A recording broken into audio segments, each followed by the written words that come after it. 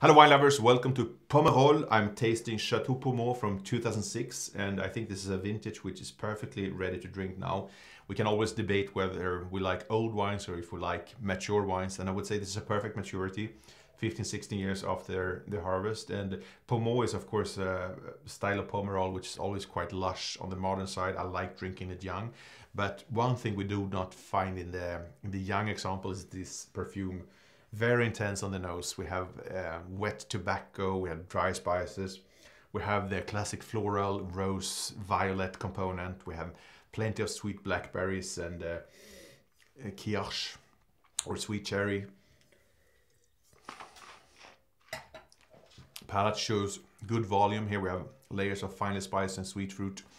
Still a gentle tannic backbone, but the tannins have really reached good level of polish today.